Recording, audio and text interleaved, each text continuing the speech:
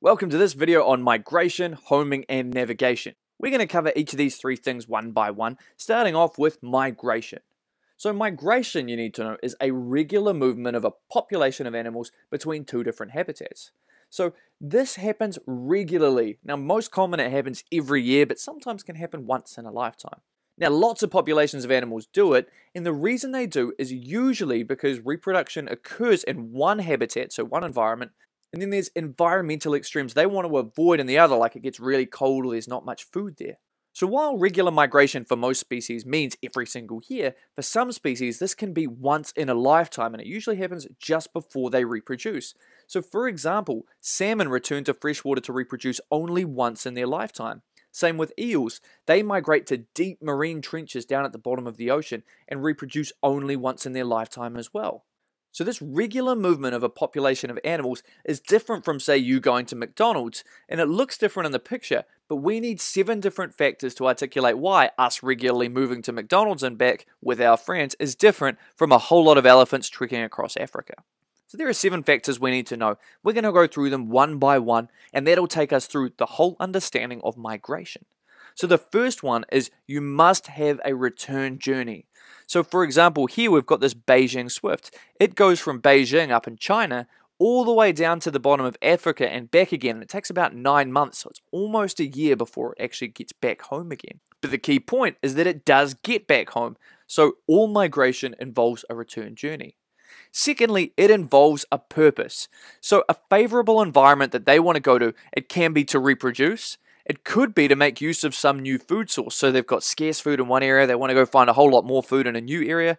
Or it could be just to avoid a bad climate, say during the winter time it gets cold or wet, or some other climatic factor, which makes it not a very nice place to be.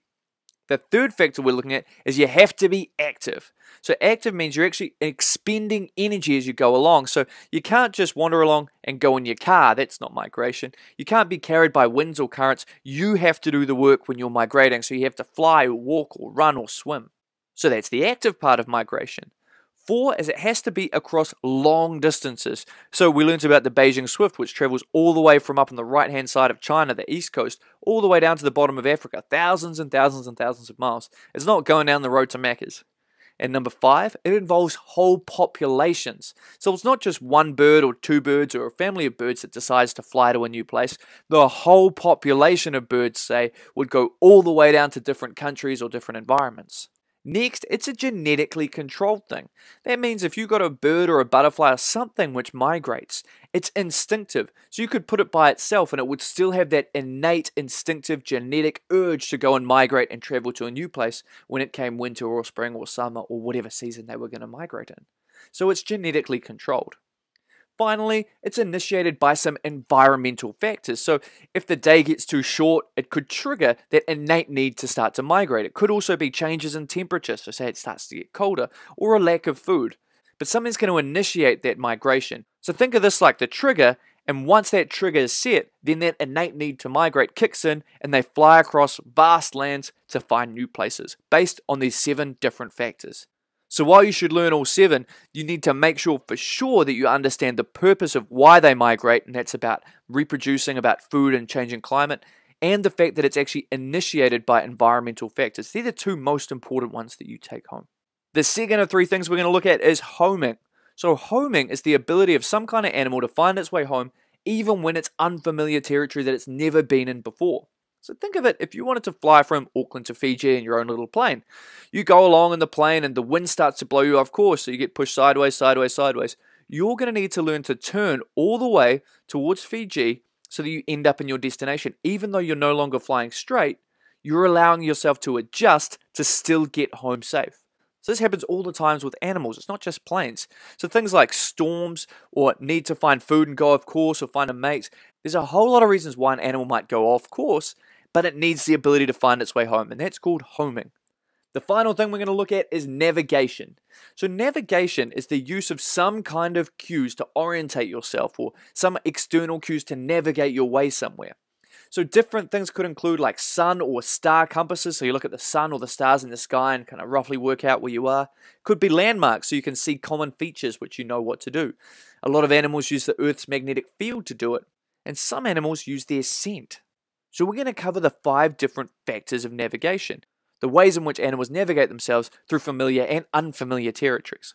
So the first one is the sun compass. So the sun's position in the sky changes around on the time of day. And so some animals have this instinctive ability to look at the sun to know what the time of day is and then to work out roughly where they're going based on its position in the sky. So birds use this a lot of the time, and that helps show them where to go. Now, actually, young birds also use star compasses. So stars form this complex pattern in the sky, and obviously stars don't move that much relative to each other, although they change around from the time of year. But young birds learn the pattern of stars and imprint it on their brains, and then at nighttime they can use that to navigate themselves. The next thing we want to look at is magnetic compasses. So the Earth has this big magnetic field around it. It is like a big magnet. And so many organisms have these crystals in their head which help them actually navigate. So bees have it. Whales have it, even pigeons have it, and these crystals are magnetic. They're a lot like rust actually. And those crystals line themselves up with the Earth's magnetic field, and that tells the animal which way to point themselves in respect to that Earth's magnetic field. If you know where the Earth's magnetic field is, it's like having a compass inside your brain, so you can point yourself in the right direction. Next is visual signs and landmarks. Now people use these all the time. Turn right at that shop with the big red sign round on the corner. That's a visual landmark. So these require learning before they can be used. For example, you get digger wasps, so they'll go out of their nest and they'll fly around and get familiar with their environment before they bother to go out and properly look for prey. Or you get birds. They're less likely to get lost on their second migration, and that's because the first time they go, they're learning common landmarks that they can see, so the second time they spot the same landmarks, they know they're going in the right direction. Less likely to get thrown off. The fifth thing we look at is scent trails. So for example, dogs can find rabbits. That's an example of them following the rabbit's scent. Or ants lay down a trail as they go exploring. That's either so that they can run back to their nest and not get lost, or if they find something good, it allows other ants to follow alongside them. Also, salmon use their memory of smell to go back to their native, which is where they were born, stream. So this is when they return to breed once in their lifetime. So these are the 5 different environmental cues of which animals can use to navigate themselves. So that's what you need to remember for the navigation part of things. So here's what you need to know as a summary. The first is we learned that migration was this regular movement of a population of animals between 2 different habitats. We learned there are 7 different factors which you should memorize, and the most important of those to mention in your answer is the purpose of why people navigate, which is to do with climate change, mating, and food.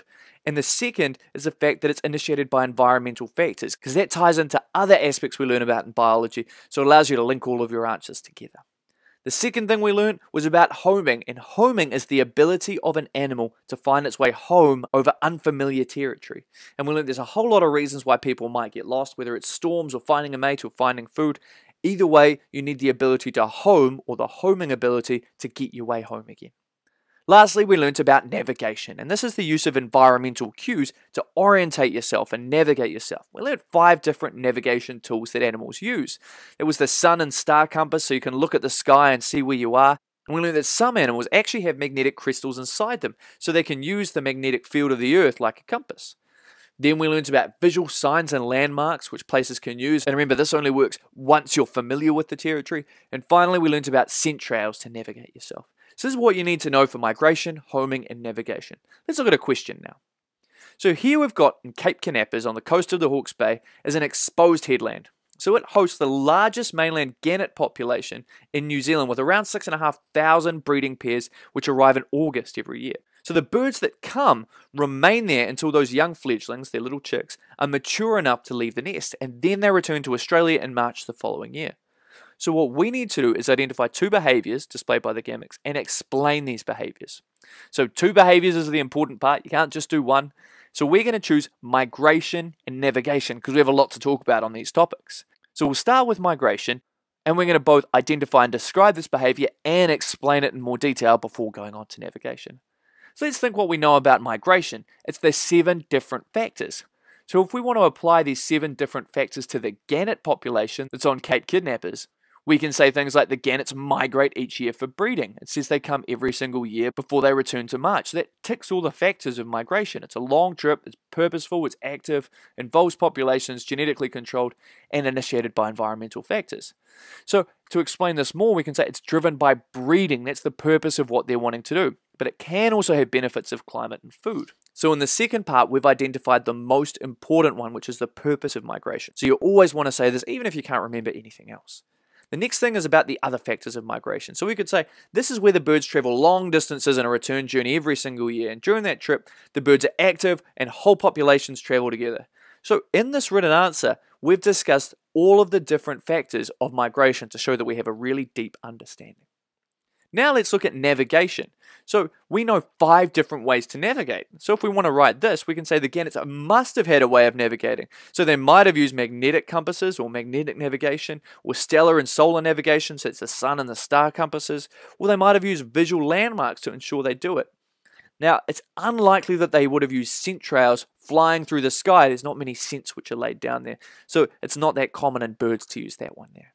So once we put all that together, we have our final answer. And this is how you do migration, homing, and navigation questions.